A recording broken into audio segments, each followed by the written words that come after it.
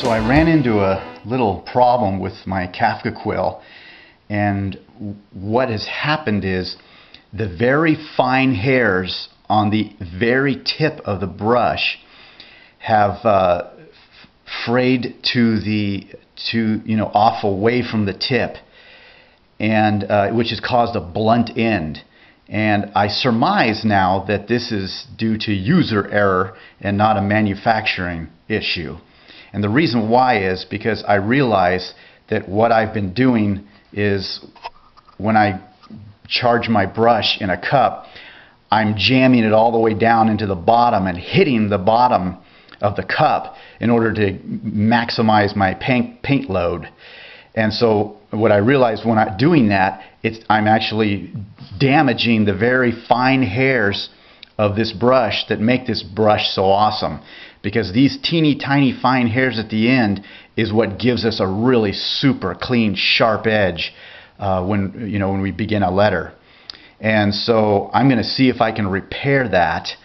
And in the meantime as well, also I'm going to, from now on, only pull paint from the bottom and pull up along the side, charging it by pushing, leaning the cup to the side and just pushing the brush down on the side of the cup and charging the brush that way and not jamming it down. And for cleaning, I was also filling a cup like this full of lacquer thinner or paint thinner and doing the same thing, just jamming the brush down into the bottom of the cup, which I realize with teeny tiny fine hairs like that on the end probably isn't a good idea. So I'm going to take one of these plastic food containers that have a concaved bottom like this, and that way I can instead of jamming it to the bottom, I can pull the lacquer thinner or mineral spirits up and over this concaved. I can go along the side and pull it up and when you smash it down, then you can clean it just on its flat. So always clean and charge with paint flat like this with the flat of the brush. Meanwhile, I also wanted to just demonstrate how this looks perspectively. Let's say this was a huge viewpoint of the tip of the brush. These are all the hairs here. So basically what it looks like when you get to the tip where all these fine hairs are, they're going like this, like a little like a little top of a hair. So now instead of that really sweet clean sharp edge, now you've got more of a blunt edge, and this is what really gives you those really sharp clean lines. So let's see if I can repair this brush. Okay, so I'm gonna do something that even sounds a little crazy to me, but I'm gonna try to see if I can hot iron these flat permanently. So I have a piece of parchment paper here that I folded in half, and I'm going to slide inside, take a hot iron and just hit it and see if it'll permanently flatten those bristles, those hairs. And I know that one option is to put the brush on the edge of a glass, which is what we used to do with quills, errant hairs on quills, and then just take some sandpaper and just lightly just hit the very edge and tip so it squares it off and takes off any errant hairs. But all of the hairs are doing that, number one, and number two, I don't want to actually remove those hairs because that would completely alter this brush to become a different brush, because those little teeny fine hairs are the whole purpose of this brush working so well. So I've never done this before, and I'm gonna just slide this in here and see what happens. So I don't know if anybody's tried this before, but I'll just touch down real light at first and just see what that did. It's a hot iron. It's all the way hot. Oh, and I also cleaned all the oil out of it So it's been completely cleaned. It's a little wet still from some residual oil and lacquer thinner, but for the most part, hey, that looked like it flattened it. I mean, I know you can't see the bristles, I mean the hairs right now, but because it's too, I mean, I could barely see it, and I'm holding the brush. So I hit it 3 times. Well, I'll tell you what, that actually flattened that actually flattened the hairs. Alright, now push your luck, right? Let's do it a little bit more, and then I'm going to stop and I'm going to test the brush.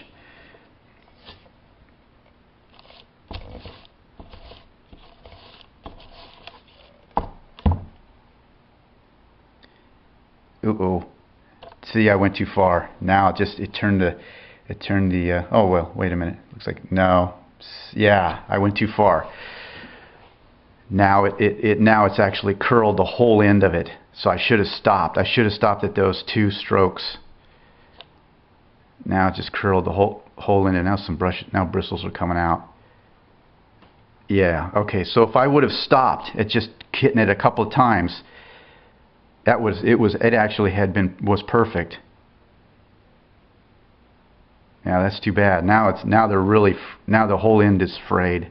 So if you do it, just hit it a couple times. Real quick, real light. See, now I've melted those bristles. Yeah, these bristles have melted. The hair's melted. Okay, lesson learned. It can be done. It can flatten them, but only do it a couple times, real quick, and just on the very tip. Don't do it. You know, just hit it a couple times like that, real quick, and it'll flatten it. You do it any more than that, and you'll burn it, just like you did. I burned the hairs. So now I'm going to have to buy a new number 4. But that's the first time I've ever done it, so live and learn. So I've noticed that my number 2 brush is actually doing the same thing. So I'm going to go ahead and try to straighten these hairs out like I did with the number 4, only I'm going to do 2 things differently. Number 1, I'm going to use a lower setting on the iron, the lowest setting. And number 2, I am going to only do the tip, and really quickly and very carefully, and I'm not going to touch up in the body of the brush at all. I'm just going to hit the tip real quick because I actually don't want to buy any more new brushes. I want to be able to see if I can salvage this one. So I have my piece of non-stick cooking parchment paper that I'm going to put inside, fold it in half, put inside by near the crease, so I know where to apply the iron. And I'm going to just quickly hit that tip, real quick. Hit the tip and see if I can flatten those bristles out.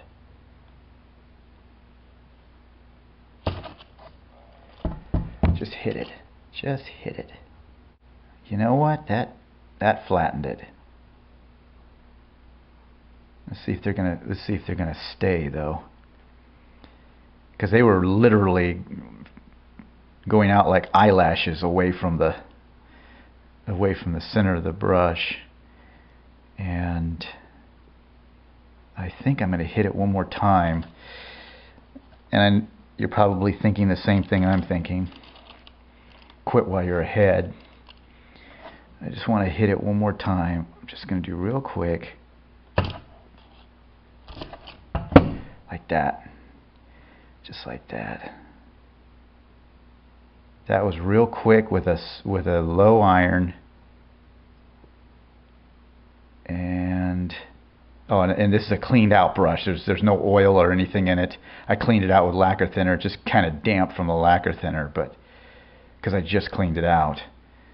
So that is looking really good. The hairs are actually flat now.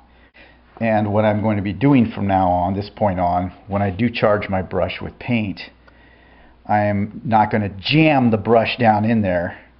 I'm going to bring the paint to the edge of the cup and carefully just drag it up against the side of the cup, so I'm not pushing down against those fine hairs. And then that way, and I just lettered with this brush today on a door, so I'm going to see if it's, and it was blunt and created a little bit of a issue with the tip of with the edges of the ends of the letters. So I'm going to see if this is going to be, yeah, I think that's better.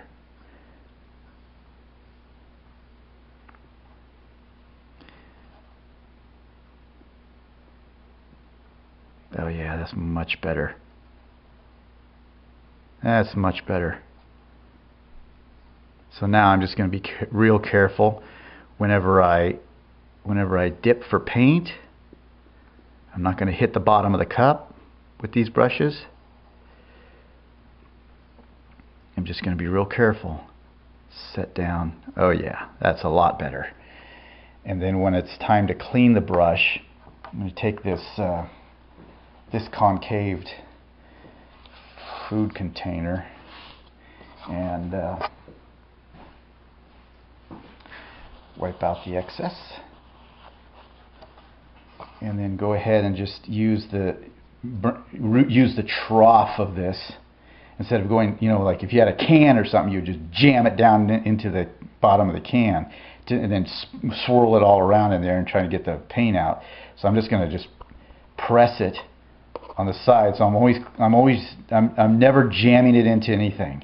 Now from this point on, I'm just going to use the side, and this is nice to have up here because you can kind of bring the heel up. Especially works better for bigger brushes, but you can bring it up into this area up here, and it kind of helps drain out the thinner or lacquer thinner, and then so on and so forth. And then I just empty this out and get a cleaner,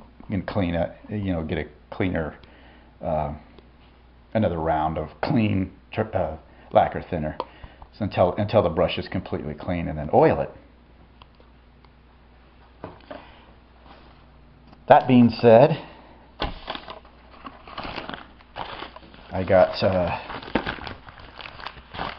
some brushes today in the mail.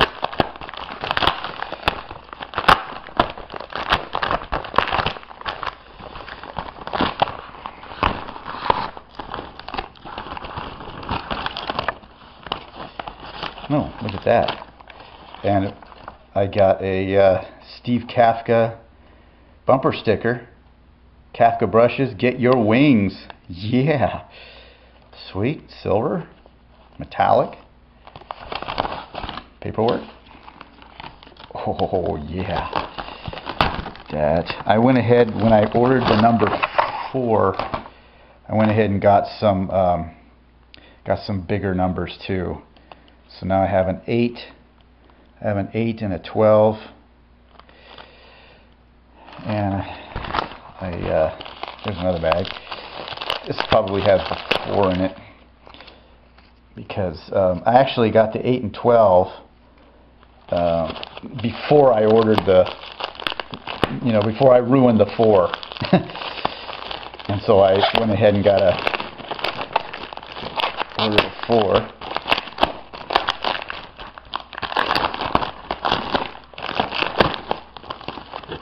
And there we go. I get a bumper sticker with this too. Yep. Need one the other way so that they can be reversed, like one on one side of the truck and one on the other. All right, and then I got a 16. That's a big one. Oh, Merry Christmas. Look at that.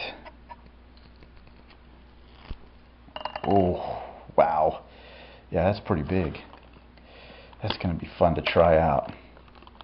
And then here's the number 4. Back in business. That's the way it should look right there. Nice and straight and clean at the end. I'm going to really take care of these from now on. I'm not going to be jamming them down into the bottoms of the cups and cans.